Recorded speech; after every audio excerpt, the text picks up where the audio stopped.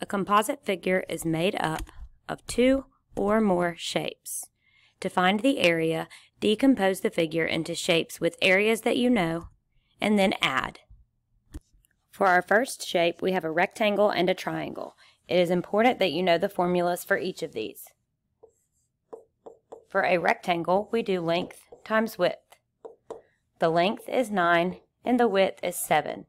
So the area of our rectangle is 63 square meters. The formula for a triangle is area equals 1/2 base times height. 1/2, the base is 9 and the height is 6, knowing that we get the base from this line up top. So then we simply multiply 9 times 6, which is 54, and we take half of that, which is going to give us 28 square meters. We then take our two areas of our shapes and add them together. 63 plus 28 is going to give me 91 meters squared total for our area of that composite figure.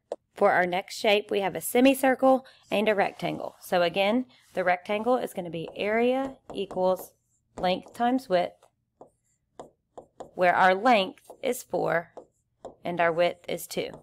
So the area of the rectangle is 8 square yards.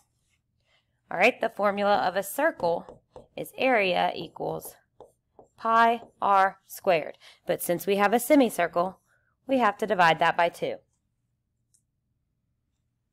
So pi is always 3.14.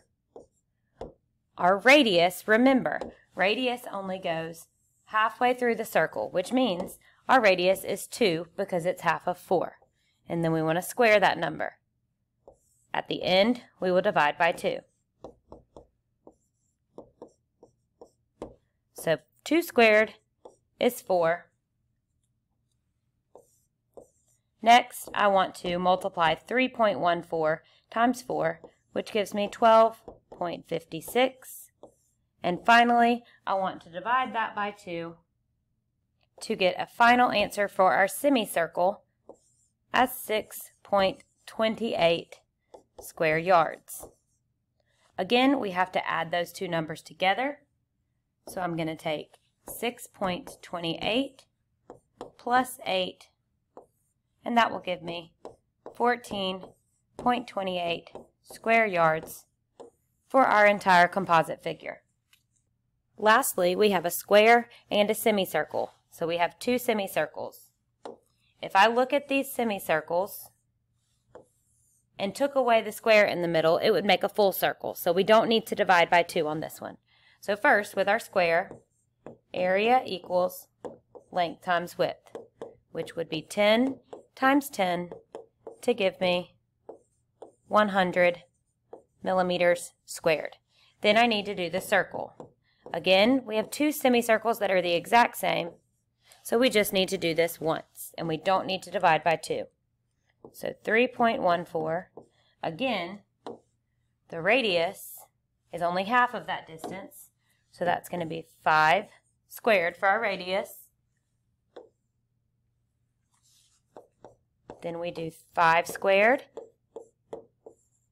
which is 25, and then 3.14 times 25 would give me 78.5 millimeters squared.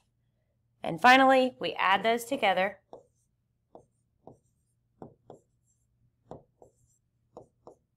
to get a total answer of 178.5 millimeters squared for our total area.